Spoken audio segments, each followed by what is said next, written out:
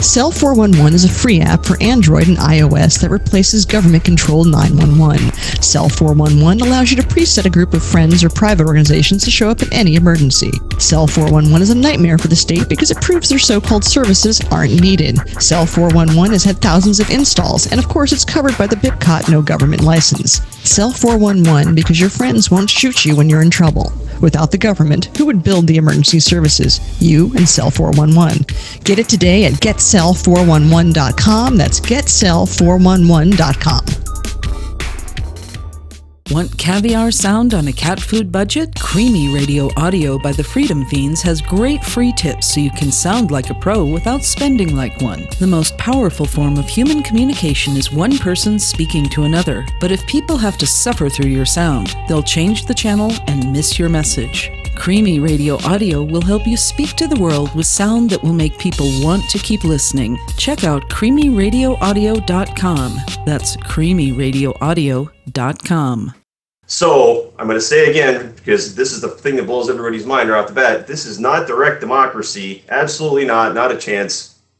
I would expect to be crucified, and I don't mean that figuratively. If I was suggesting direct democracy, Dave would get the cross, Jeremy can get the nails, and Andre can hold me down. There is no way I would suggest direct democracy. That's insanity.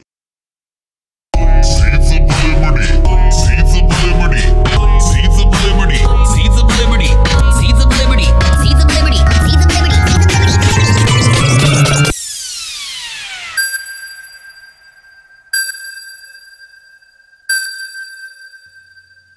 Hello, everybody, and welcome to the 104th episode of the Seeds of Liberty podcast. As always, we are covered by a BIPCOT no government license. This allows reuse by anyone except governments and the agents thereof. You can find out more information about this at bipcot.org. So we are back. I am Jeremy. I'm joined as always by Dave. Andre is here this week. What's up, guys? Hey. And what's going on, man? Not much, same old, same old. And this week we are joined by a returning guest and a good friend of the show, our friend Donnie Gebert, who is back with a new project he's been working on, which is called U2030, and it is a plan to automate Congress. Which is the first time he presented this idea to me. I kind of just shook my head. I did not understand it all. I'm like, but we're anarchists. I'm so confused. But he has a very interesting plan. So he's ready to launch this baby. So we're having him on to talk about. So Donnie, man, how are you, my friend? Well, hello, gentlemen. I haven't talked to Andre in about a year, so I don't know where rock he's been hiding under, but it's definitely not the rock I've been hiding under. He's been under the Seeds of Liberty rock. Yeah, he's been around here for the past few months. Yeah, I've been wandering around my garage and messing with my whiteboard. So, you turning into Glenn Beck? Is that what's going on? No, Beck, no Jim Jones, no real Kool-Aid consumption at all. Just me, myself, and my thoughts. All right, so I guess we should start off. How would you like to begin describing your project here to us, Donnie? I don't know where you want to lead off with. The short version is automate Congress. Well, yeah, I got that, but it kind of came from the Fight for 15 thing of we're getting rid of middlemen with kiosks, and because if you're going to make yourself too expensive and too economically inefficient, your job is going to get automated out of existence. Well, low-paying jobs and high-paying jobs are going to be the first ones to go. Those are the first ones to get roboticized because they're the most menial, believe it or not. Yep. Well, but at the same time, how about the most annoying? How about the most counterproductive? How about the least efficient and most corrupt? Like, what if we could automate that job? Well, so would you rather automate your accountant or trust some guy with all of your accounting? I think most people are going to pick that automation. Yeah, I mean, a lot of people will take an automated solution, but there are people who are convinced that certain things can't be automated. So the idea of automating legislation, it's kind of bizarre for a lot of people, but a lot of people think, oh, I don't know how to be a congressman, therefore I couldn't do it myself. What I would have to say to that is, do you want to behave like a congressman? Because I mean, and not get away with it. I was going to say, based on the stories I know, no, I don't think so at all. That would be right. So, if you were in a position where you could automate the entire process of legislation, would you do it? And I think you would, not just for removing the inefficiency out of it, but for putting the direct control in it. So I'm going to say again, because this is the thing that blows everybody's mind right off the bat, this is not direct democracy. Absolutely not a chance. I would expect to be crucified, and I don't mean that figuratively. If I was suggesting direct democracy, Dave would get the cross, Jeremy can get the nails, and Andre can hold me down. There's no way I would suggest direct democracy. That's insanity. What this is... Do I get to hammer the nails in too, or do I just get to fetch them? Because no, you guys get to flip for that. Oh, man. So it's the concept is a direct republic. You're acting as your own legislator. And then what would that look like? How would you deal with all of the things in the current system that change based on that change? And then, I mean, literally, you have to start thinking, okay, well, it does throw the judiciary into a loop, but what would the business cycle happen, right? Any kind of changes we make to the laws are so difficult to make because they're pragmatically impossible. So this whole system kind of arises on its own by popular support, completely outside of what's going on right now. And if at any point we get to the amount of people, the amount of understanding, whatever, to where people want to do this, like a Bernie campaign. I mean, Bernie and Donald, they're whole flukes. Both of them are flukes of nature, except that's the way people are right now. They're really pissed off and they're not accepting what's going on. But changing all of those things is very difficult. So without putting something else in place, offering something else different, even to get the ball rolling, it's almost impossible because people are pragmatic at the end of the day. Well, I don't know about all that. I'd like to think that people are pragmatic, but based on the choices people make, I don't know if pragmatism is really the word I would choose to use for them. It's pragmatic if you can get away with it. Okay, murdering someone is pragmatic if somebody's not going to come and execute you for it or call you off to jail. So I'm just saying, in a pragmatic way, people get away with a lot of stuff living in the first world because, you know, if they do something stupid, they're not going to die of the infection. They're going to, you know, get their arm mended and they're going to survive their own stupidity. Hopefully they'll be smarter for it. But people are pragmatic beings. If they're hungry, they're not really going to worry too much about laws. They might steal food to eat. So there's a level of pragmatism on the base level, and then there's a level of principle level where civil society really has to live, and we live in the civil place. People get away with stupid stuff. Okay, I see what you're saying. I'm sorry. Go ahead. I have a question. So, and this is just based on my understanding. What you said, so it's not a direct democracy, but each person is their own legislator. Legislator. Yep. So how is that not a direct democracy, though? Okay, so now that would assume that we're all sitting in the floor of Congress and we're going to vote on things. We're not. We're all going to go join our own committees, and we're going to directly fund all of the programs that we're going to fund. And you can basically sit on as many committees as you want to contribute now to. I understand what you're saying. Now I understand. If everybody's their own legislator, there's no special animal to collect taxes. So now everything is, I want to put my money here, you put your money there, and I'm just trying to give this a structure. I mean, honestly, it's a pretty new concept because it doesn't even work without a blockchain. No. I mean, this is going to be rough to figure out this deconstruction, this pulling out of the state. You know, right? So if you think about the way blockchain works, it's just an open records ledger. It's a very high tech system to do a very low tech thing. It's like what Martin Luther did. He put all his theses on the door. That's all blockchain does. It's a public ledger that lets everybody see everything. Except you don't have to go to the church. You don't have to go to the church to see the theses. You Thank can goodness. just download them on an app. You can look at them on the web. It's fine. The reason we have representatives is because we all can't go to Washington and do this shit ourselves. Well, yes, we can now. So when you start thinking about replacing those people and putting yourself in there, what changes from that? Well, any federal program that doesn't have popular support never gets funded. It never gets off the ground. And whatever rules it needs to do, it's going to have by the people who are funding it. And I won't have anything to do with it. Federalism without borders. Do you think less than savory characters might try to write our legislation stuff, like try to wrap them into huge packages? And are you going to support it until you've read it, or no? Because you got to remember, they got to get your money. They have to convince you that this is a good thing that we should all go and do.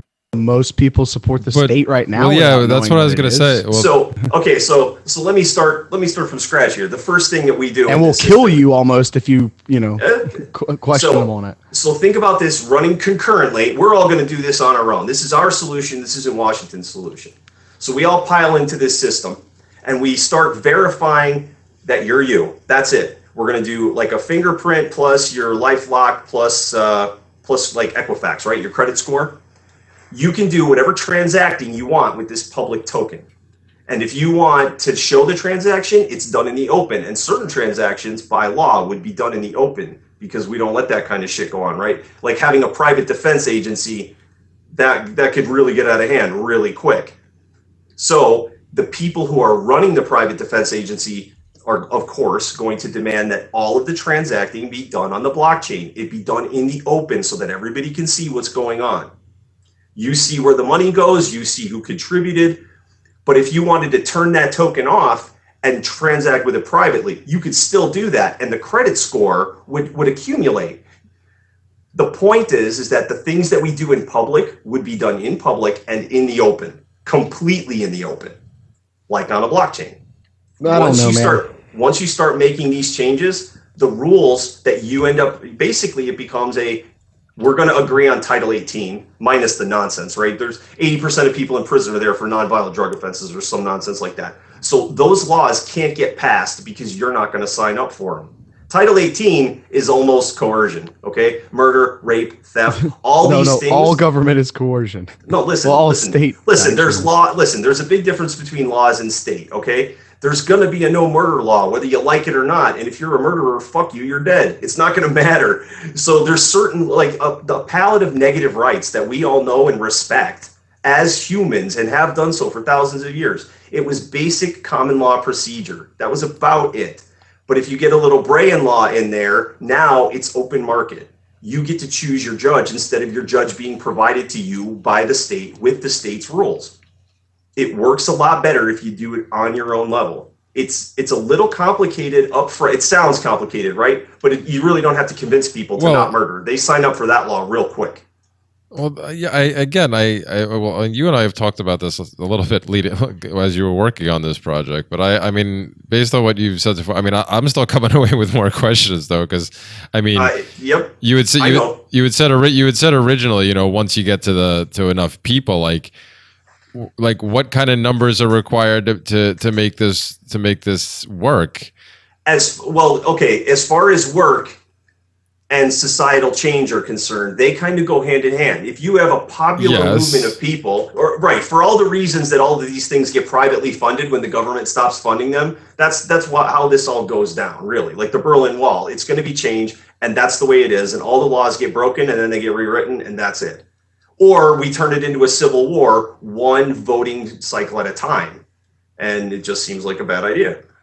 Okay, but that still doesn't answer the question. Like, okay, so be specific. What question are you looking at? About the numbers, like what is required? Okay, so I think you're trying to fix a Congress problem. In America, 40 or 50 million. No, it's not a Congress problem. Listen, humans put in that position where they have this power to deal with all of these vast amounts of resources, and then listen. Well, the thing is, they can, but then you're Ron Paul, right? You go up there, you don't take much or any of the money, not to any effect where corruption ever becomes a question, but you're completely ineffective. You're just wandering around the town being the pillar of virtue, and that's it. He didn't get anything done when he was there, other than remind everyone that they were shitty.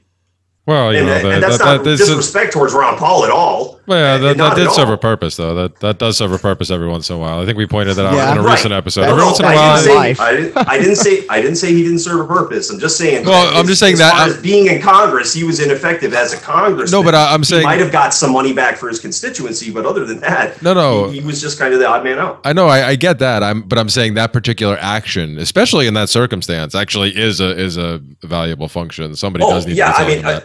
Don't get me wrong. I value it. Was just a pragmatic statement. He didn't get anything done. He wasn't the greatest. Like I'm trying to convince myself. I want to go down to Clute one of these days and just bump into him like random. Like I'm going to sit at the drugstore and just wait. until Ron Paul shows up and shake his hand or something. Oh, wow.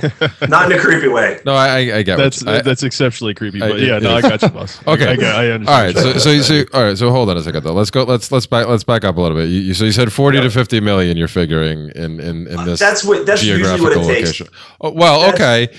No, well, see, I would argue population size. I see. You're still thinking after a state collapse, this artificial geographical border still. No, I don't even. Oh, no. This is not talking about a state collapse, though. This, right, Donnie? You're talking about working separately. There's just essentially, at least as far as I understand. I mean, and obviously, correct me if I'm wrong here, but this is more of this amount of people walking away from the current state and basically going at it on their own until there's enough popular support for everybody to do it. Is that kind of this idea, right? Yeah, that's basically it. All societal change, regardless of what organizational system you use to try and do that, it requires a good chunk of people to even make that happen. So if you don't have that massive field, it doesn't really matter.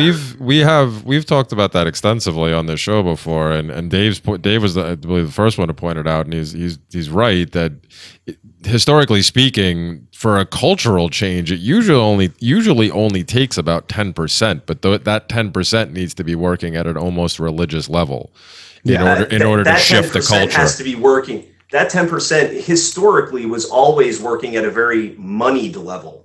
No, think about it. Not necessarily. Well, moneyed interests are always at play in society. I'm not saying moneyed interest. I'm saying the people that were making the changes historically had resources to do so. The vast majority of humans didn't. Not necessarily though. I mean, you take for example. I mean, the easiest example for people in this geographical location as it is the so-called American Revolution, where that's where the term 3%er came from, because originally that's all it was. There was only 3% of the people. The rest of the people either couldn't care or were were still loyal to the crown, or were too scared. Were too scared to make a decision. And then 3% were fighting. No, but that's what it takes. But those people, they didn't have a lot of money, but they were the ones that had. But they had a religious level of commitment to it. Yeah, but. Listen, 3% of the population was fighting. How many were supporting that 3%? Not quite. To begin, no, it wasn't. To begin, it wasn't. 20-1. To begin, it wasn't, and that was proven out by the later what actually happened. Well, it's like the guy that goes out in the middle of the field and starts dancing, and then everyone starts dancing. All of these guys, if they were staying at home, they would have had to hunt for where they eat. So they went wherever they were going and they hunted where they ate. I'm not saying that there's all that much support. I'm saying, as a rule, when you have a soldier in the field, you have 10 people supporting him at a minimum. For the American military, it's like 25. So even though there were 3% of the people fighting, they had listen, every time they showed up in a town, they weren't driven out of town by the locals. That might have happened in some isolated incidents, but it didn't make not enough to make the history books where the rebels were tossed from town to town looking for a safe port. But the countryside was leaving them alone. You're conflating them not throwing them out of town with them actually supporting them. It's that they don't have to support them; they could be indifferent, and that's the point. A lot of people were indifferent. A lot of people were indifferent. They were self-sufficient. A lot of people were indifferent. That was borne out with what actually happened with the damn Constitution, and the fact that there actually was a lot of people who were horribly against the entire process because they weren't happy with how everything went down in the first place. But even still, so even if we take your 40, like that we got off track there, because if we take your 40, even if we get a higher number, you take 40, 50. Okay. Now, when you're talking about, people, funding whatever they want to fund, so you don't have to fund the things you don't want to fund. Well, So now I guess normally some of the first, criticisms or questions would be, what do you do with, because you're still talking about this occurring in this particular geographical location, correct? Yep. Sure. So when people are forming their little committees and choosing what it is they would like to fund, you're still talking about people spread out all over the place. So what happens to the people that are still in the same area that don't want to pay for these services, or not? How are you going to deal with those type of situations?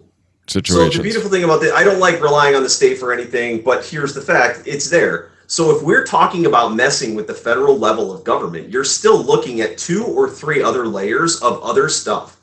So the local stuff tends to be the stuff that you pay to use, and the far away stuff tends to be the things that you like to have and just pay for, even though they're not local, right? So defense is done at a national level, roads are done by your county, just to keep it, intelligent. So what we're talking about is the programs that we do on the federal level, we pretty much do in a decentralized manner anyway. We're all scattered around. So by decentralizing the process, we don't really change the geography of the problem or the solution. We just give it more than one outlet. How do you fund an aircraft carrier voluntarily? What do you have an aircraft carrier for to begin with, other than to project power? Enforce your fiat project currency? Power. Pretend I'm a military intelligence to analyst. enforce your fiat currency. Well, I'm not even. And if you have a military that can drive around the globe with a portable airfield, you might do that a lot. So I'm not saying there's not going to be any aircraft carriers. I'm saying their funding and operation will be super efficient and super limited because people are not going to keep that around when there's no reason to. You can get people to give their life savings towards their defense when the Huns are at the door. But when they have to pay for bombs to be dropped in Afghanistan on complexes that we built for the Mujahideen, come to find out the ordnance that we dropped today, it was really expensive. What did we pay for that show? You know what I mean? Would you be paying for this nonsense? Would you have paid for the original complex that then had to be bombed 25 years later? No. Probably not. No. So we get to get ahead of our problems on an individual level by funding it at a societal level individually. So you're talking about decentralizing Congress, but this decentralized, front or whatever still interacts with the state or still determines how the state operates? Well, okay, listen.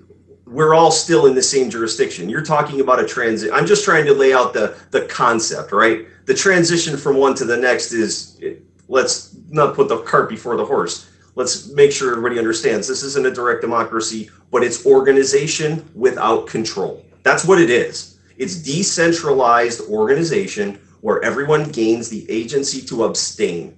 Good ideas get funded and bad ideas don't. That's it. That's the basically overall Kickstarter on the blockchain. But for government services. But for governments, and here's the thing, it's not Kickstarter for So that. how do we get the government to just go, guys, we're just going to give this monopoly that gives us all our power? Because if this has a popular movement behind it, if people are tired of the way things are, then by popular demand, when enough people are in the one system, at a certain point, we start making intelligent yet civil demands. Like, on X date, we're no longer going to fund these things. And that the system will change. A bunch of people are going to refuse. Yes, we could boil this down to calling it a tax revolt, but that's kind of like calling World War II a gentleman's disagreement. Like, well, it's a much bigger scale than a tax revolt, but it's a system where people can organize to fund the shit that they want outside of the current system, and then as a group, having all of their details in order, set a date in the future and say, we're leaving, but we're not moving, and we're going to decentralize certain services amongst ourselves. You guys can pay for what you want. And then if those systems manage to exist, they just become a separate system that you could have started anyway. Like, this system allows for competition. It's not the two-party solution that's the problem. It's the one solution system where everybody's stuck with one outcome. We need more than one outcome. Well, I'm not going to disagree with that point, but again, if you're talking about this occurring essentially organically through the to work separately from the current system until there's enough people that the current system is basically becomes obsolete, which is, I guess, the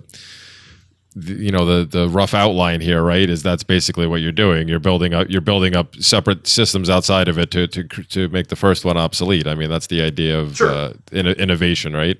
So sure. But I understand, how you get there may be something you want to wait for everybody to understand the concept first, but you realize that, that's going to be the biggest question, because even if, what you're talking about is, like, whether you call it a tax revolt or not, I mean, what you're talking about in that aspect is essentially straight up non-compliance with the current system, which That's already happening. Well, no, but I'm all for that. Obviously, I've been preaching that for years now. That's my whole shtick. That's what I do. That's what I go out there and try to encourage other people to do. However, if you're talking about doing that in order to create other systems, if the current state apparatus is still in place through the transition period, or even before you get to the transition period, you know, you're still going to have to, are you not going to still have to deal with the current state, even on the, or the local, even on the local levels, as you try to build these things that will essentially rival their services until enough people no longer want to pay? Like, how do you fight that? Okay, listen, you're talking about doing several layers of government at the same time, which is very complicated, and I wouldn't even recommend it. What I'm saying is that think about the average government shutdown, right? All of the Y2K you can pack into that, right? It's a whole non-event for about 300 of the 320 million people in this country. It's a non-starter. So when we turn the government off for a day, who does it affect? No. I'm not talking about See that I'm not talking about turning the government off. I'm talking about, what do you like? The government's still going to exist. They're not going to allow you to do these things, regardless of how many people you have on your side. So how do you deal with that in the interim? Like, you want to start up rival services so that the old ones become obsolete. Well, while the other one's still in place, they're going to fight you on it, claiming jurisdiction, whatever it is. You know, all things like that. As far as creating something else while the state is there, as long as it's not threatening to the state, they tend to not care. Even if they know about it, it's there. So there's no laws being broken by saying that a massive amount of people can't get together and reorganize how this shit gets done. There is nothing that says they can't do that. The people have the right to alter or abolish. So as long as it's peaceful, there's really nothing to talk about. Most of this is administrative. So you get the administrative stuff done to let people know that there is an alternative way to do this. There is an alternative service available if we go and do it. That tends to attract more people as a viable solution than what happens if the state's going to come and get us. Because as things gain popular support, the ability, especially at the federal level, to enforce becomes impossible. Look at the Bundys, man. They did the enforcement, but it was all after the fact because they have free reign to go roll people up one at a time. So if the feds are moving around trying to go into localities and force stuff that people have already decided is going to change, it's not going to fly. And honestly, I think a little bit it gets lost in the political debate that the state is not this overbearing machine. At a certain point, some of the cops, they start hearing that Congress is getting automated. Some of the military already have. I know, I did it personally. So I'm just saying, you're worried. It's kind of like Schrodinger's problem. If we got a state problem to the level that you're talking about, we got a whole other problem set. We're not talking about administratively changing stuff. We're talking about, we have a tyranny problem. Like that might be a war. I'm not dealing with that. It's Schrodinger's problem. It is what it is. But I'm talking about any aspect, because if you're talking about replacing any part of the existing structure, the existing structure isn't holding anything but itself up in almost all cases. Okay, to give you an example, everybody piles into the system, and we get 40 million people, and we all take a poll and say which one of all, when we list all the federal agencies, which ones would you fund if you had the option to pay for them? And you take a poll, and everything down the bottom, that's the first stuff that gets cut. That's the first things that we as a group start separating on. It's not meant to be an in-your-face, go fuck yourself. It's meant to be, look, this shit's broken. We're going to set up a separate system, and we're going to pull out of the things that we want to fund the least first. And then as that competition for each one of those things pops up, like I said, it's U-2030. It takes years to get through this. You don't just flip a switch. People have to understand what's going on. They have to understand that such a big change is even possible, let alone the mechanics of it. I just think automated Congress sounds sexy enough to get a bunch of people on board. Some people don't care how this shit works. They just care that it works. So if they want an app and not an explanation, I can deal with that. No, and I get that. You're talking about taking 1/6 of the population and declaring. No, I don't take anything. If they think there's so many people between Bernie and Trump and the others, there are so many people who are pissed off that I think there's just a standing army of people who are ready to walk. Listen, Donnie, again, I think you're talking about not getting the cart before the horse, but I think you keep jumping the gun on this here. This is the problem you and I had in these conversations that we tried to have before this whole thing. I'm somebody who is all for mass non-compliance with the current system when it comes to laws, agencies, whatever. I'm like all for that. That's like what I preach. So that is not what I have a problem with. But if you're talking about and maybe taking was the wrong word, but if you have 40 to 50 million people that jump on board with this idea, you're now talking about 1/6 of the population deciding that they don't like or they do like particular functions that the other 5/6 of the population is still going to be having done through the federal government that currently exists. So then if you're talking about now separating and segregating essentially the 40 to 50 million into smaller groups because you're figuring out who wants to fund who and like the like groups and stuff like that. I understand that concept, but now you're talking about diluting that even further. So I can't see how you even get started with anything when the other apparatus is still in the way. Because it's not in the way. That's the thing. It's not in the way. Organizing around a system is different than changing it.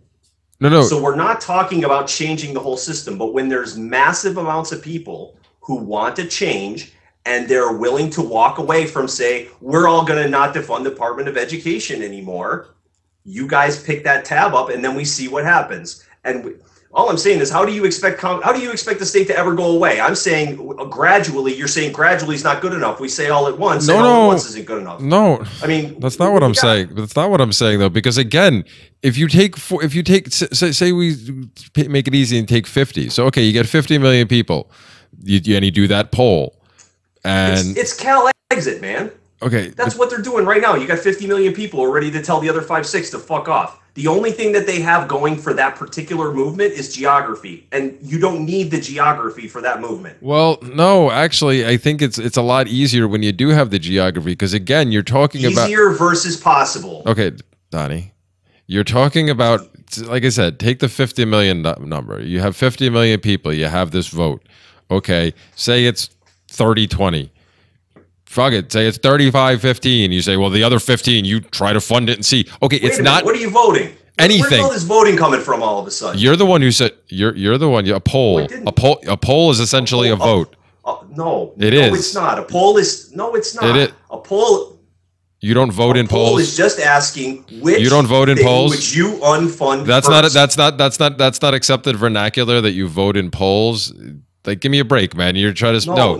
You're Donnie. You're not letting me get Donnie. You're not letting me get to my point here, man. Come on, you're doing it again. This Donnie. Hold on, Donnie. Okay. You say it's 35 to 15 million that say they don't want to fund the Department of Education. Okay, you other 15 million. It's not just that 15 million that has to fund it. It's the 15 million plus the 5-6 that are still out there that aren't part of your system that are already funding the goddamn thing anyway.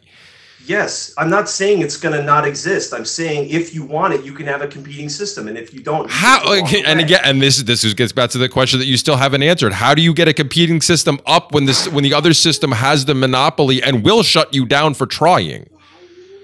Wow, Jeremy, right now there is not another option.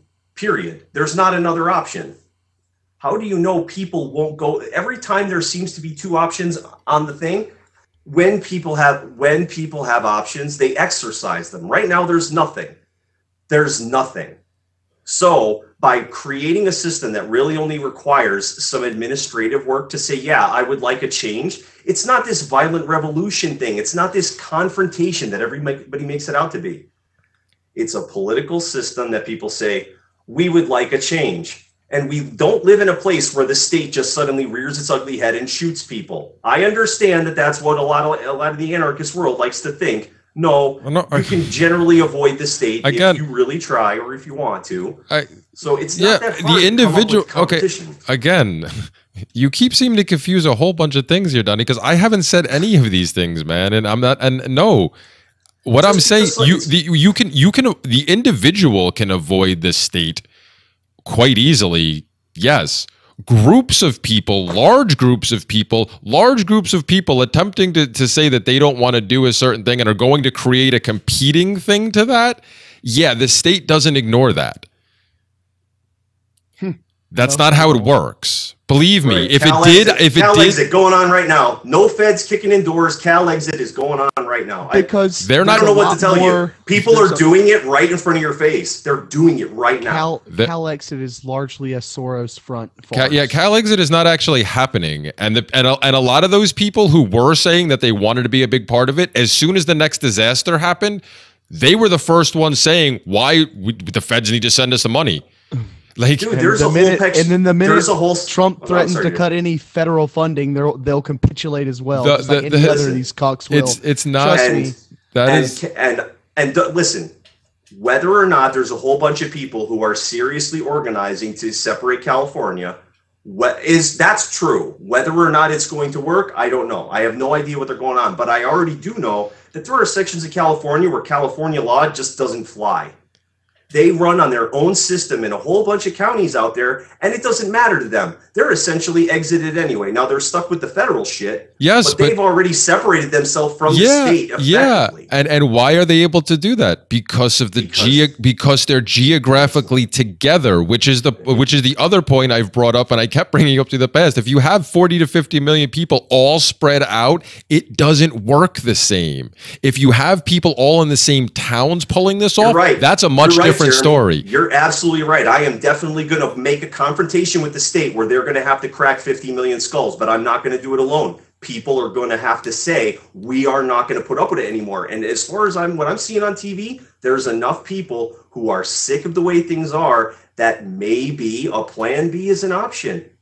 Maybe it's not perfect, but it'll work better than what's going on now. I'm all for having. You're worried about the state letting it. No, I'm not. I'm not worried about safety nets for when the state collapses, because Bitcoin is sitting there. If the dollar collapses, Bitcoin literally is sitting there waiting, like something in the waters. For the state. That works very well for the state. Works very well for them because there is a way. There's already an electronic way for them to. A bunch of money has already filtered. A bunch of the fiat currency has filtered into Bitcoin. So if the federal government decided to just bring that into the fold and bring the Bitcoin, you never know if the miners really wanted to get on board with all. I don't think they would, but they'll create their own currency, like competing cryptocurrencies are already coming out. What so the state is already talking about creating their own. Technology already exists to replace these large facets that humanity is used to right now. Exactly. So I do agree that you're onto something. I feel like a lot of it, a majority of it, is still like really wide open. If there's one thing I'm certain of, it's that geography is fucking irrelevant. I'm telling you. Well, no. Well, okay. See, there you go again. There you go again. You're talking about a jurisdiction, and I understand how a jurisdiction works. Hold on a second. You just did it again, though. You called it. You're calling geography irrelevant, but the last set of examples that you brought up, which is pretty much all you've been able to bring up, were people that were in where geography was relevant. So I think you're glossing over this too much. The geography is relevant when it comes to this stuff. Think about where we're at. Listen, everybody already has different laws. Okay, if I'm in the city of Pflugerville, Texas, which is in Travis County, which is in the state of Texas, which is in the U.S. Okay, I have 4 sets of laws here. What I'm talking about is tinkering. What I'm talking about is tinkering with one of those 4 layers in a way that we're already decentralized. That layer doesn't effectively change anything where I'm at, where you're at, where anybody else is at, because a lot of those local functions are done locally. We're talking about collective things. And if you're just saying that there's a violence apparatus at the federal level, it's going to travel state to state and eliminate 1/6 of the population who peacefully wants to make a change. I how haven't said anything about them eliminating it. I think that's lunacy. I haven't. Again, never going to happen. Again, I've never even suggested that. This conversation goes the same way every time. If they're not going to do it, then how are they going to prevent this organization and then the eventual separation? When you have that many people on board, it's not like it's a secret. And then the discussion is, are we going to harm all these people or just let them do it another way? Well, see, Donnie, the first time you told me about your idea, the first thing that I thought of is it would be great to have an honest voting apparatus that runs parallel beside the state. So the state has this pressure of, hey, here's the entire voting block voting on the blockchain, not afraid to put their ID or whatever out there and say, hey, I'm blah, blah, blah, and I voted for this. Here's the real tallies behind the things. Here's what government said happened. If they don't show the same thing, then government's corrupt or the state is corrupt. And then once people can see that, holy shit, what's being voted on and what the people want isn't what's happening, and they can just see it plain as day, and it's just like, what's going on here, guys? Because there's this cloud of mysticism behind voting and the magic of the voting box and stuff. But in the end, I still don't think a system of slavery will ever be able to be fine-tuned to work efficiently or to what people want it to be as. And I'm not saying that that's what you're trying to create, but that's what the state is, and that's what we're trying to replace here.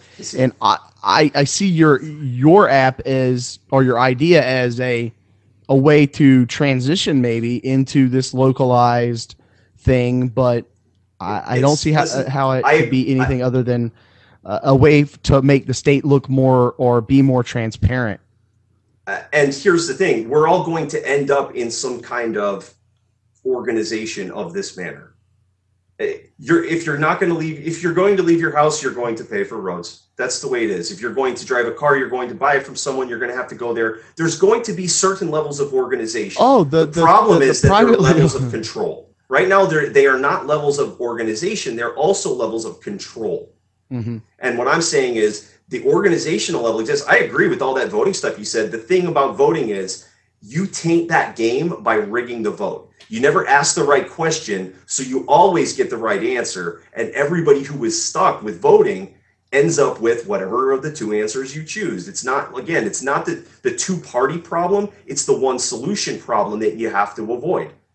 So as long as you don't have a voting system where you're choosing yours and I'm choosing mine and only one of us wins, it's I chose mine, you chose yours. Yours does X, mine does Y, and we'll see which one competes better. You guys get all this fundamental stuff. So go ahead, Andrew. Sorry.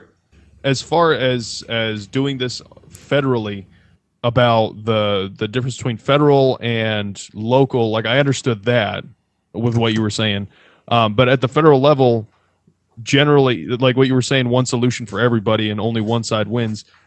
So I guess I just don't understand how funding would work at the federal level if it's like an a la carte system where only certain regions or certain groups in different places receive certain government services as opposed to other groups in other places receive certain government services. Like, would we just for example, there's like groups in California, Oregon, Washington, and Idaho that want a Department of Education, but the rest of the country doesn't. So would they just have their own federal Department of Education for them, or is that how it would work? Yeah, they could have it. Like literally anybody who wants to sign up for if you think about the way the Soviet Union fell apart, everybody likes to call it like the wall falling down. It was a bankruptcy. The Soviet Union went through a bankruptcy, and the first thing they ended up doing was selling off all of their assets to cover their debts. And even then, they didn't get all the money back. Anybody who had money in that or investors, like any kind of the way the money flowed, it all just went away. So to avoid getting that the way the federal budget is, you simply give these organizations back to the private sector, and you let all of the people who want them have them. If they can't afford them with the amount of people, then guess what? They're going out of business. That's just the way it is because not everybody wants it. Now, if enough people want it, then it stays. Frankly, I'll bet you dollars to donuts that the Department of Education goes away, and people will figure out how to educate their kids like they did from the beginning of time without it.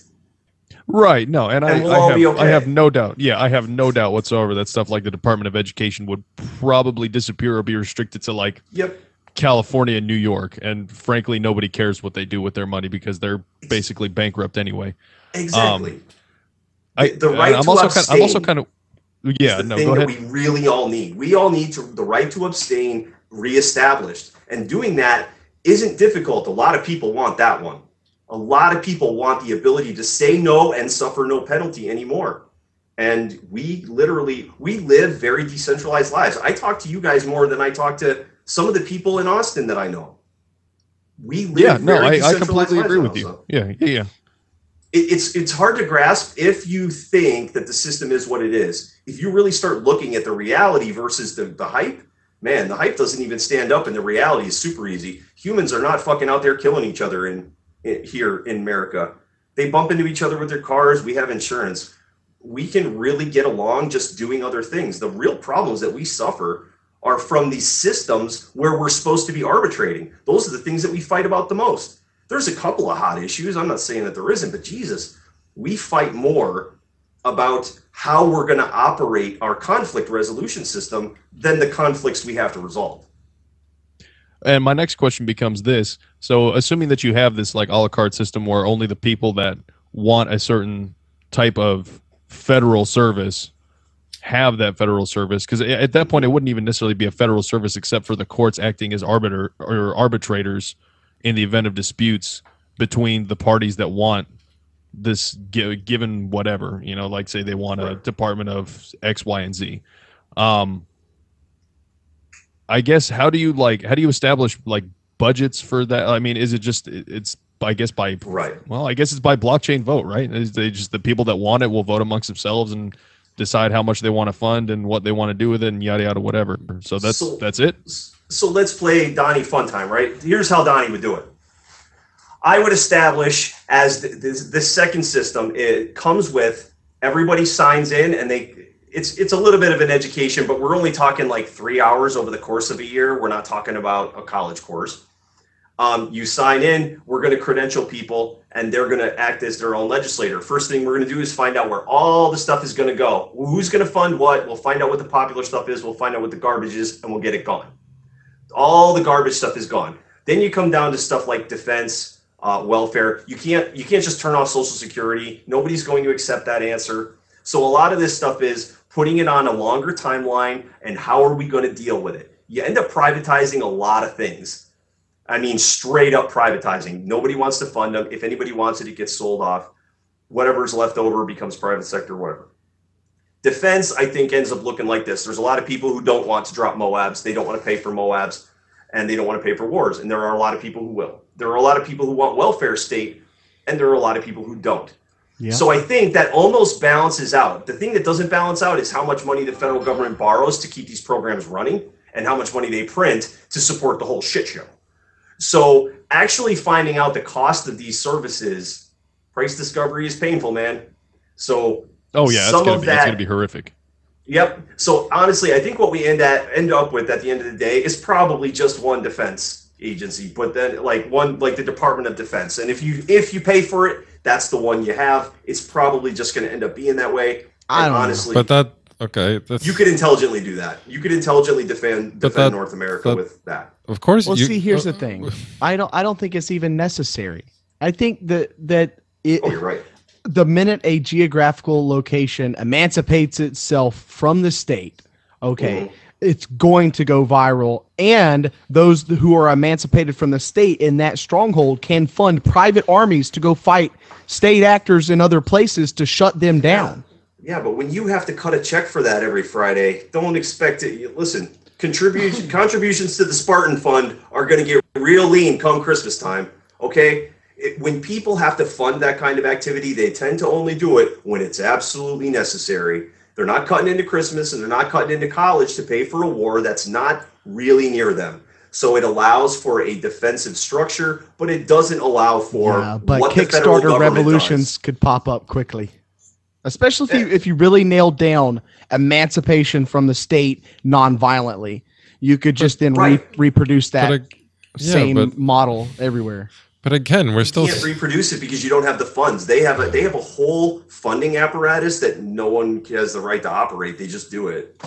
Well, yeah, but we're in a point in history now where you can just make your own altcoin, cryptocurrency that your community wants to use and only it will accept, and their money is useless. Yeah, but then you can't go anywhere. I understand where you're going. There's with this, exchange rates and exchanges, so you can go places. And that assumes that somebody wants your shitcoin that only works in shittown. And that assumes that no one wants your shitcoin that only works in shitcoin. I know that value is subjective. I don't. Yeah, but I don't know. I still don't like. You keep saying that the one defense agency. Okay, even if that is the ultimate answer, you're still talking about people that did want to fund it, people that didn't want to fund it, which automatically brings back the free rider issue that was never actually addressed. And then we're still talking. I still don't understand how we're getting past, even if you have 50 million people and saying out of those 50 million people, certain people decide they would want to fund it, other people wouldn't. What about the other 5-6 of the people that are still being taxed by the government to pay for the existing system already? Like, you keep acting like they don't get included into the price too somehow. I don't understand where they disappeared to. Or are you paying for this service alongside the state just to prove a point? You're like on the fourth question already, and I got to go back to. These two points I've raised multiple times, and they keep not getting addressed. I had to stop Dave. Okay, free rider problem. Here's the thing: if you're worried about defense to the level that you're willing to fund it, even in a real peacetime, the fact that the guy over there doesn't pay for it doesn't really bother. Honestly, it doesn't bother me. I don't know how many of the actual, warriors or however you want to look at it in a culture, people who want to fund a defense versus demand everyone else also fund it. I think there's a bit misnomer there that the people who want defense demand everyone else pay for it. I don't. However, I do know that the people who want welfare demand that they pay for it. So I think the free rider problem gets solved with a little drug deal with the welfare agency that, these guys can collect unemployment for 6 months, even though they don't pay for it. But it's done on blockchain, it's done on open, and they're getting 6 months, and that's it. They pay for defense, they don't pay for welfare. You get defense, they get a little welfare. We call it the drug deal, I think it makes more sense that way. But then again, I'm talking about, there's how many intelligent minds would also jump into this and have something else to add? This is Donnie figuring out basic mechanics, not every jot and tittle for the next 12 years. No, I understand that. But I didn't necessarily think that there's enough people that would want to force others for everybody to pay for it. That's not where I was going with that. It's more so the average person, once they recognize that there are however many people that are not participating, but still receiving the benefits from something like, say, the only defense department in town, regardless of whether it's needed at the time or not. Because unfortunately, in the world stage, you do have to deal with other states, and especially if you're talking about decentralizing and trying to decentralize the one that is widely known as the biggest game in town on the world stage. Well, it does become a target to a certain degree. So there would be still a underlying threat, I guess. Maybe not not one that's on the forefront at all times, but enough of one that you'd still need to fund some type of defense. But you're going to have to pardon me if I think this story sounds like a rape victim looking for an abortion and not allowed to have one. Nope. I understand what you're saying, but it sounds like a real... Nope. All I'm saying is enough people realize that other people are receiving protection, are receiving the benefits without paying. More people will be like, well, why do I got to pay then? Because of rational self-interest and trying to actually, trying to save themselves. Every person in Texas receives a safety bonus because they live in Texas, even if they don't have a gun. Because all the crooks know that people in Texas have guns, and they don't know which houses don't. So every time they break and enter into one, they're taking a chance that house has a gun in it. So They're receiving that for free. Are we going to start trying to charge them? You can't internalize every externality. You can't externalize every internality. It just kind of is what it is. Nobody's receiving but I'll tell that. You this, all the people who let me tell you this: all the people who want to defund defense, as you know who they are, the demographic is the Republicans. Those people, if they don't have to pay for the welfare state, and you told them you only pay for defense and you pay for welfare if you want. Even I think your average Republican walking on the street, Joe voter, thinks America's great, straight up standard model Republican loves that idea. That's what I think. Now, maybe I'm wrong, but I think if they only had to pay for defense and not for, I think they'd love it. Well, the other thing I would like to mention is even in acting in rational self-interest, based on what you were saying, Jeremy, in terms of like external threats, like international threats from other countries. Like, for example, myself, and maybe I'm more rational than the average person, but I'd like to think that most people that would want to fund defense would fund it even if they knew other people would be benefiting from it because they get a direct benefit from it. Like, okay, they might say to themselves, I hate these lazy layabouts and they just get to live under the blanket of my protection without having to fund it, but I'd much rather have it and not get invaded by, but you already, Russia or whatever. But you do for the already. Same reason I have guns in my house and don't care if my neighbor is getting a benefit for it. But you already. Defense agency. What you just described, Andre, is the attitude that prevails right now. There is a hostility about that type of stuff right now. With the people Donnie was describing, the people against the welfare state, because that's their feeling. A lot of them, that do get charged up by the idiot talking heads who talk like that. Like that's what all people on welfare are these lazy layabouts that are living off of your right. dime. I understand that, but welfare is different than defense. Like if I don't get welfare, but I have to pay for the dude that gets it, I'm not benefiting from it, right? At all. Like if I never take welfare and I still have to pay for it, I understand that, but it's the matter. It's that attitude that already exists. So when they do look at the people and say, well, certain people aren't paying for this crap, why should they get the benefits from it? That attitude already exists right now in those people's minds. Right, I understand. That's not new territory that they would have to get to that point. Right, but the point I'm making is defense is a specific instance in which even that issue wouldn't override the desire to have it. Yep. Like just because there's free riders doesn't mean people wouldn't want to pay for defense.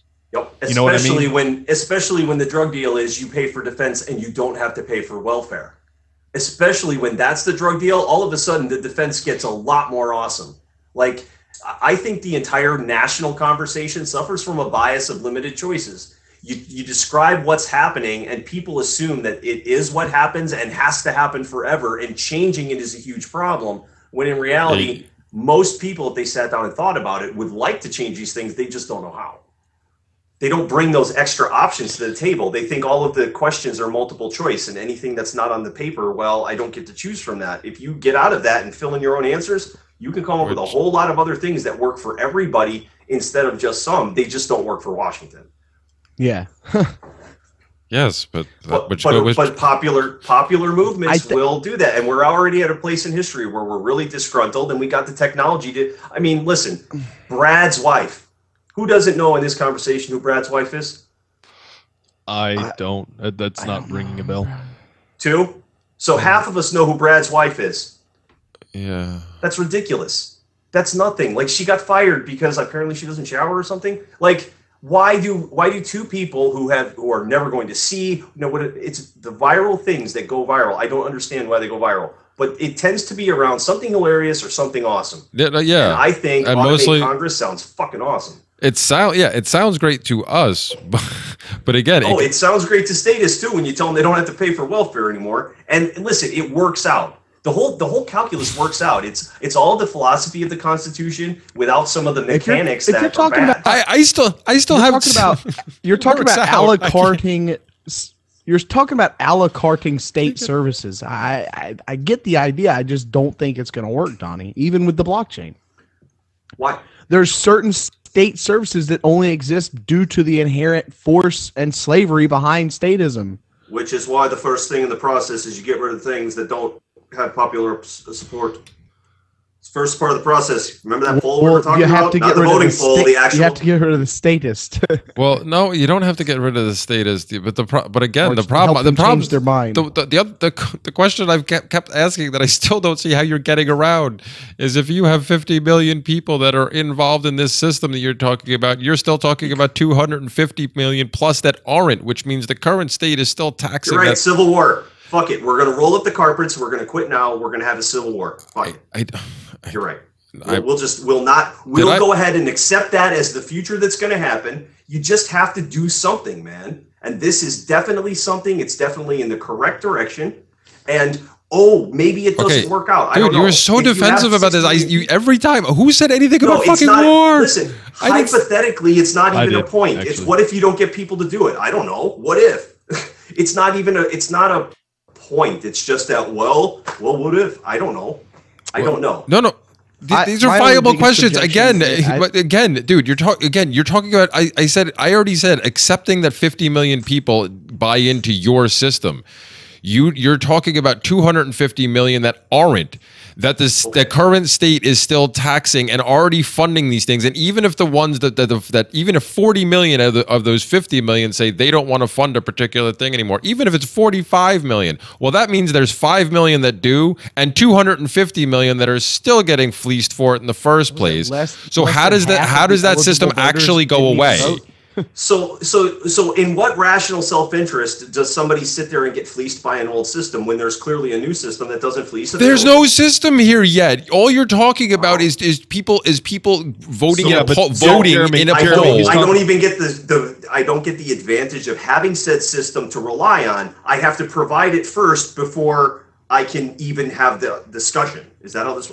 No, the system's still going to be there, and people are still going to get taxed to pay for it, even if 50 million join up. I don't understand why this question is so hard to actually answer.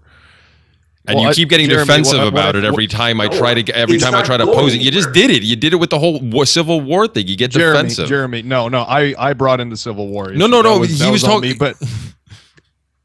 It was a direct response to me, though. I mentioned it. I understand that, but it was a direct response to me because it has been every time that I've tried to get through this fucking point. This system you're talking about, even if you get these people, like I said, even if 45 million say no, we don't want to pay for this anymore, that's great. They're not going to, and they won't actually get aggressed upon by the existing state because that number, they don't have the enforcement capability to do that. I understand that very well because that's why I preach non-compliance in the first place. I don't argue that point. However, the 250 million people that aren't involved in your system, a majority of those are still getting fleeced in some way or fashion in order to pay for the existing system anyway. So even if there's only 5 million of your little group that is still willing to pay, it's still getting funded. So how does that current system actually go away? And yes, you do need something for people to go to. I'm looking for my own personal freedom and looking to give other people the opportunity for their own personal freedom. I am not trying to slay every goddamn dragon on the planet. That's why. If the state exists and it doesn't affect me, no offense, I don't fucking care. There's not much, as long as it's not all up in my business and I have an opt-out option, fuck yeah. Listen, I'm not saying I support it. I'm saying literally, I don't support it. And I can't slay every dragon. It's a cultural change. It takes a while. I don't understand how 250 million people see that they're getting fleeced for a system when there's a whole bunch of people who just opted out and are giggling about it and they don't go with them. I don't see how that is even an option. Which I think it was the point you were trying to make in the first place, Donnie. That's what I was trying to say. I told Donnie that as long as it's decentralized, aka headless, that it has a chance, because the future for any kind of resistance to the current state apparatus is going to be decentralized and headless, and no one can shut it down. If as many people and all of that stuff, there's a lot of that stuff right now that's in the wings waiting. What you're talking about probably already exists. Not trying to burst your bubble. It's just hasn't seen the light of day yet. And I don't think so. I'm at the point. There's people out there automating factories. I guarantee you, automating government and state workers are high on the priority list. It is, but the thing that I'm noticing is the only places that seem to be successfully doing it are blockchain. The country of Georgia has now started putting its property deeds on the blockchain. Yeah. Well, yeah. if you deed on the blockchain, you don't need all of the support structure. You don't need the courthouse to have deeds anymore. You don't need the county to be in charge of deeds anymore. You don't need all of the county structure that goes with keeping track of deeds and all of the land rules that go with what the county does with land. So because you can deed that out for certain things, you could deed out an easement. To give you an example, if, let's just hypothetically say Donald Trump wanted to bring back some money from overseas, right? And he convinces Jeff Bezos to bring all of the Amazon overseas money back for, say, the federal road system. So he sells the interstates back to the merchants. They get something tangible for the money. They bring it back with no tax penalty, and they gain a steady source of revenue, which the roads have to be maintained anyway. Fine. Now the roads are privatized. You pay for them, penny a mile, whatever. But that's one thing that's out and one thing that's in. And that thing just gets deeded as an easement on the blockchain until flying cars, like until land travel is no longer relevant. And that easement can then go away. Works for me. Works for everybody except for the people who rely on deeding property as a job. Except for the people who rely on coordinating government contracts for doing interstate roads. Those people's jobs are screwed, but all of the other jobs are still there. People got to live, roads got to get built, yada, yada, yada. Right, and that's actually that's going back to what my initial question was about, the resistance by the state. It's not the U.S. Army suddenly be like, oh, well, we can't have this. No, it's all of the bureaucrats who are going to be put out of work by the fact that they don't have jobs to do anymore that would be the issue. That was all I was trying to mention, was to bring attention to the fact that automating Congress would necessarily also automate a lot of administrative functions that go along with Congress. So that's where you'd see the resistance. That's where you would get a lot of the hemming and hawing from. Yep. Honestly, the biggest, which I'm fine with. I don't care, because that's the biggest source of waste in government is bureaucrats. But here, you're right. But the thing about that whole thing is you can't throw them under the bus either. Any solution that looks like one whole group of people going under a bus, I guarantee never happens. So you have to kind of look at this as a long-term project where certain bureaus get closed, sold off, handed over. Just to give you an idea, I don't care if the Department of Education is just given to the DNC. You get the mortgage and the property. Here you go. See you later. And now the DNC has to deal with it. Now they got their own problems these days. 2 years ago, that would have made a lot more sense. Just saying, right. If the RNC wants to pick up certain programs too, I don't care. Whoever wants to fund that can go do that. But it will get these things on a budget. It will get the way that things get paid for on a budget, because we can't put money there we don't have. We wouldn't be able to print it into existence. So it's like we don't know what these services cost. We have no idea other than what we paid plus the debt. But then again, we don't know what they've been spending money on. So we don't know what got paid for. We don't know how. We don't know what got printed. The whole thing is done by special monkeys. We can't have special monkeys anymore, and we definitely can't have the veil of secrecy, because that's just, the money is just going to keep disappearing. Well, my question is, are the special monkeys paid for by the special interests, or are they just... A special monkey is a monkey that can make law when you can't. I know, I'm just fucking with you. This is the conversation where no stone goes unturned. That's right. And no turn goes unstoned. So yes. It's a great song by Spangle. No turn unstoned. So I do get that it's a big Twinkie. But if you think about it in its base terms, legislation is really simple. You could do it with your tribe. You and I could write legislation together if we had the time. If we templated it out real quick, we could all do our own legislation in about 3 hours. It would require about 30 minutes upkeep a year. And all of the laws that get, you wouldn't even be able to get the you can't smoke pot law. You could get all the people who think you shouldn't be smoking pot to try and enforce security on that. Best of luck. Nobody cares that much for it. Not even the prohibitionists care that much for it. To cut a check every Friday. Which is funny, because that's exactly what I've been saying for a long time. Is like once you're forced to pay for the things that you quote unquote want to have happen, it becomes extremely cost prohibitive. Article 1, Section 8. Article 1, Section 8 is 100% pure Karl Marx, 30 years before Karl Marx was ever born. Yep. There's socialism right there in Article 1, Section 8, and it causes a whole lot of problems. I'm not hating on the Constitution for what it was in its day. It was the Cadillac. But it's not the philosophy that's the problem. It's the mechanics. We have to fix how the machine functions, not what the machine is supposed to perform. It's certainly a step. It's certainly a huge step in the right direction. If it can happen, it would be a huge step in the right direction. I think it would have a snowball effect. Yeah, and we should probably. We've had some technical issues tonight. So for anybody who listens to this, and I'm going to do the best I can with it. But So here's my pitch. Ready? It doesn't take a whole bunch of people. It takes $1.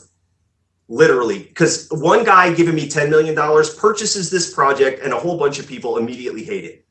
That's why I'm not looking for investors. One person, $1. If we can spread this around for enough dollars, and I put a big bucket in there, I don't even care if it gets filled. Anything over 5 million works, but I can't do this just because this is a big Twinkie, and it needs it just needs funding. I have overhead, I'm about 10 grand in the hole already just doing it, and I haven't worked for 4 months.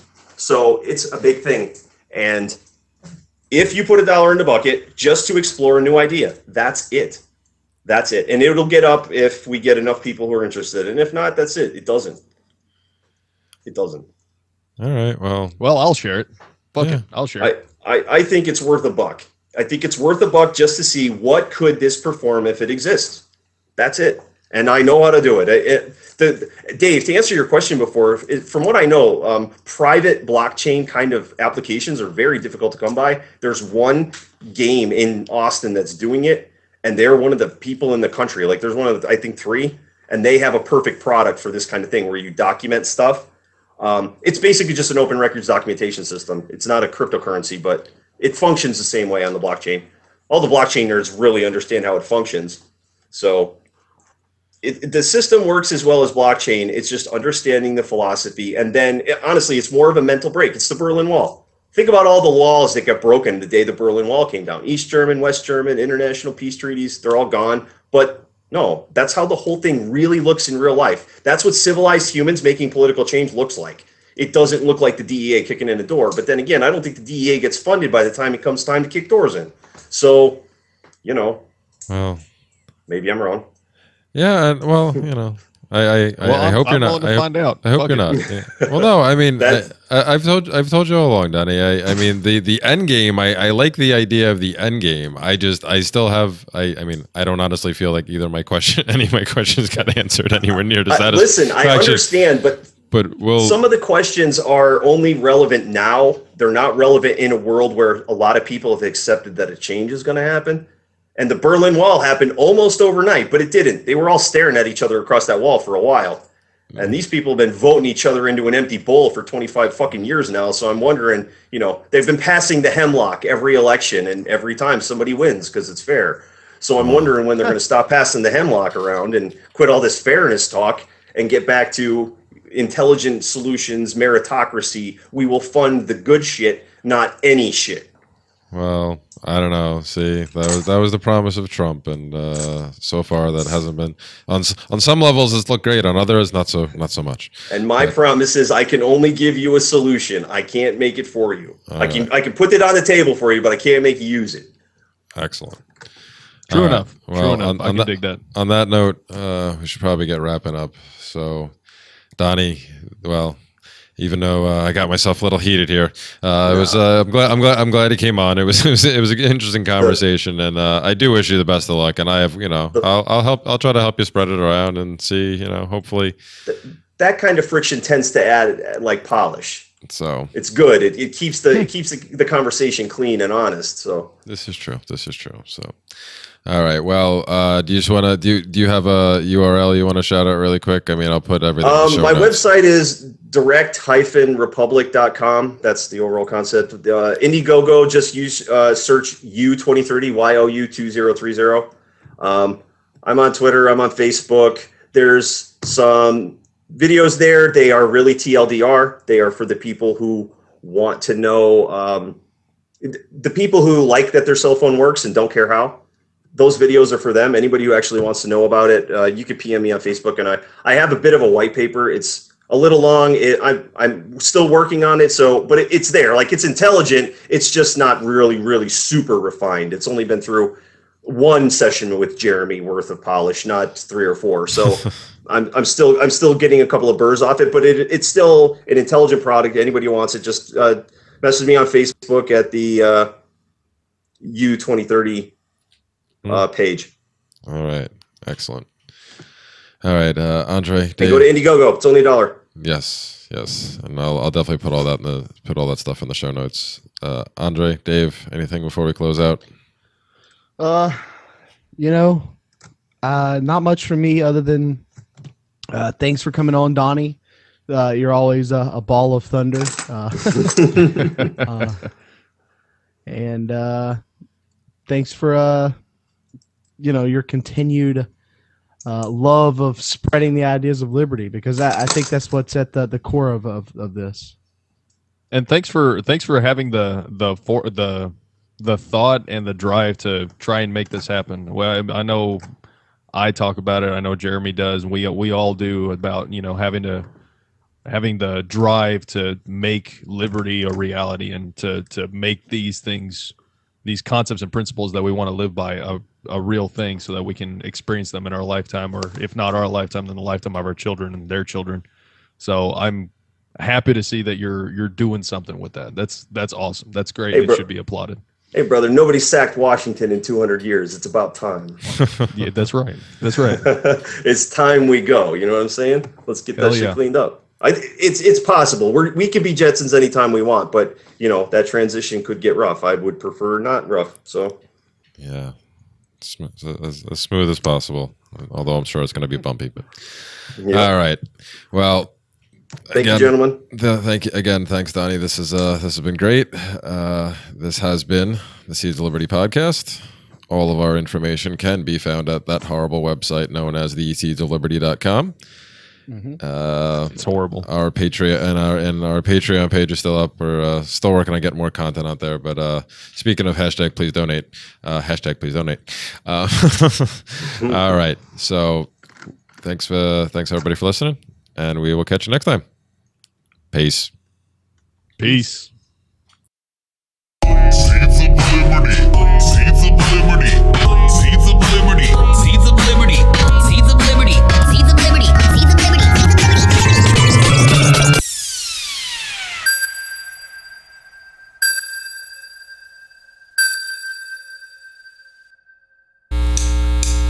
Gun Training with the Non-Aggression Principle, Volume 1. Basic Handgun and Rifle with Jared Waltz. First rule of being alive is you own yourself. A groundbreaking approach to firearms and self-defense training. Beautifully filmed and easy to understand instructions make this one a must-have. Gun Training with the Non-Aggression Principle, Volume 1. New DVD from Michael W. Dean, available on Amazon.